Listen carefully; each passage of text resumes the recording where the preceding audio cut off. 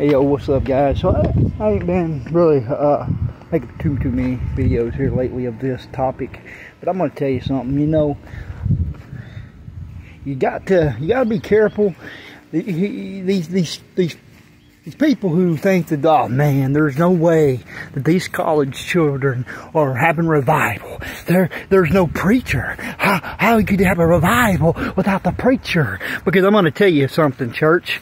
Hey man, it's done been prophesied by Kent Christmas a while back. He said that God said he wasn't going to, when the revival comes, it ain't going to be because of a preacher. You see, when a revival comes, it's because of the pouring out of the Holy Ghost. Amen. The Holy Ghost does the work. Amen. The Holy Ghost will fall upon the person. Amen. And we want to know what's happening in these revivals. Amen. They ain't got to have these preachers up there behind the pulpits. Amen. No, a revival's coming because the Holy Ghost is showing up.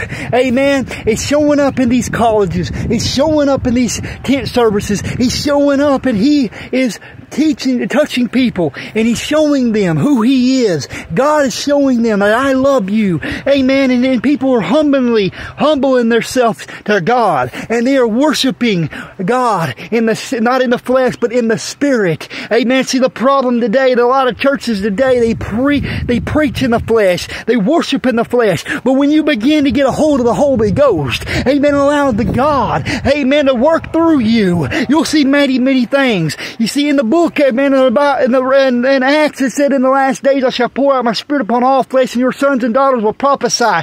Where's our sons and daughters at? Amen. Mine's only 10, but most of our children are in colleges. Amen. Where's the revival happening? In colleges. Amen. Where are you least expected, like Kent Christmas prophesied it? Amen. In colleges. You don't expect a revival to break out in college, but it is. See, God's going to be doing things that you don't think that he's going to be able to do. Amen. Because he don't line up to what you think it should do. I'm going to tell you today, Jack, it ain't about what you think. It ain't about you, but it's about what God's going to do. Amen. In the last days, God is going to be pouring out his spirit. God is going to be moving in these days, and you better get out of the way. Amen. If you call yourself a Christian, quit downing everything. Amen. If you don't think that it's right, or you don't think it should do this way, and you don't think it should do that way, well, maybe you need to just sit down, hush your mouth, and let God be God. You ain't God. You'll never be God. So quit acting like him.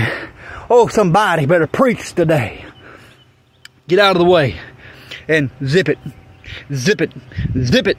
Zip, zip, zip, zip. And keep the mouth shut if you ain't got nothing good to say about these revivals. Because I'm telling you, it ain't your place to say if they're of God or they're not. Just sit down and watch.